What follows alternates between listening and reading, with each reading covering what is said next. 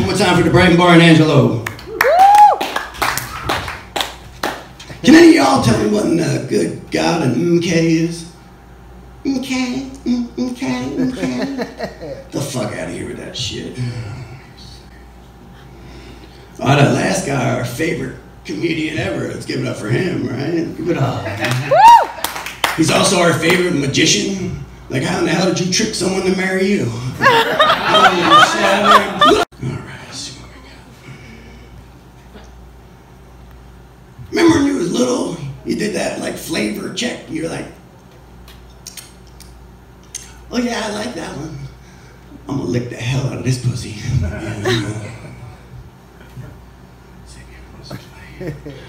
Speaking of licking pussy, I just signed up for Carl's cooter licking lecture. It sold out. You guys missed out. You didn't.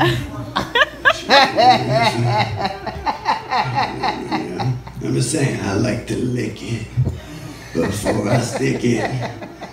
I'm a philatelist. I like stamps. What are you guys talking about? That's terrible. You know what I do like though? I like them, you know, them kneeling and like squatting blowjobs. You know what I'm talking about? When they just squat down in there and get after it. That's that gay shit, right? No. When the ladies do it, you know how you tell if they're into it? If you look underneath there, it looks like someone forgot to wring out the mop and just left that shit draping over the counter. Yeah, that girl's into that shit. Yeah, wise ass. Someone told me that nothing good happens after midnight. I don't know if I buy that, you know. Midnight's alright, some shit's going down. Like, even like 2 a.m., you can probably stumble into a blowjob, can't you?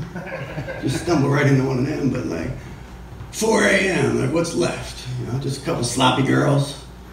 You know, some crazy chicks with sharp teeth and a mean streak, you know what I mean? Just cut your dick off. 2 a.m., that's the last call, that's the last pussy call. You know, those. Did you ever have a gal sneeze when giving you some head? Feel like she's gonna snap your pecker right off? I came instantly. I found my first kink. I carry pepper around with me every time I get a blowjob and shit. I want to see if it works again. Hey ladies, you know how to tell if a guy's got a really small pecker? His truck sounds like this. And he's got like a step side and a booster seat, but ain't got no kids. Yeah, that's how I got a little pecker, that guy's. You know what I like? Spooning. That's, you might think that's a little, right? But I like spooning. You know, because like inevitably, like within 6 to 12 seconds, you know the girl's gonna like fake like she's uncomfortable. You know, it's just my hip. It's just because I'm uncomfortable. You know what I mean? Just so she can wiggle her ass against your pecker and get her chubby going. You know, yeah. Like I'm like, oh yeah, let's spoon, because I know like in a few seconds I'm gonna hear, gentlemen, start your pecker. It's a NASCAR joke, it never works. You know who started this saggy pants shit? Anyone ever try to figure that out? Yeah, I bet you 3 to 1 on your money it's a fella that been to prison.